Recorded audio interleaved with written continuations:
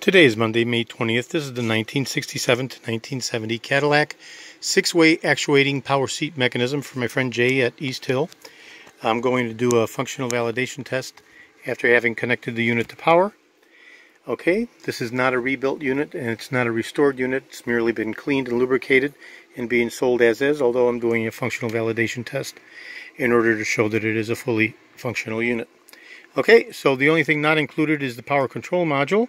The unit is connected with the power feed wire to a regular battery and grounded. And I'll go ahead and press the joystick forwardly and towards the rear.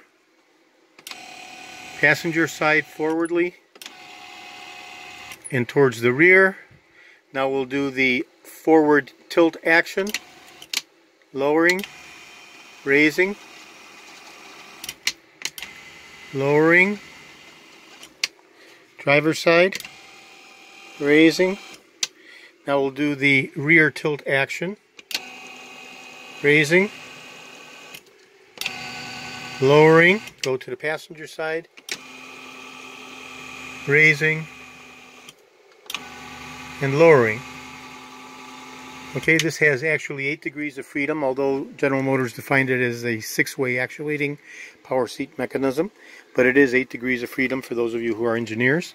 This is George in Florida. I have over 75,000 original vintage parts for the 1967 to 1970 Cadillacs. And I also restore the steering columns and the steering wheels to show quality factory original appearance. And I do entire rebuilds of all the power mechanisms including the bucket seat variant as well as this Strato-Bench Seat variant.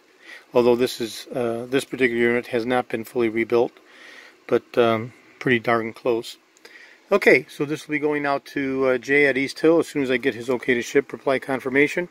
Everything in the video will be going to Jay except for the chrome bezel control module, which is not included.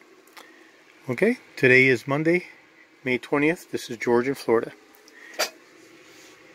Thank you very kindly.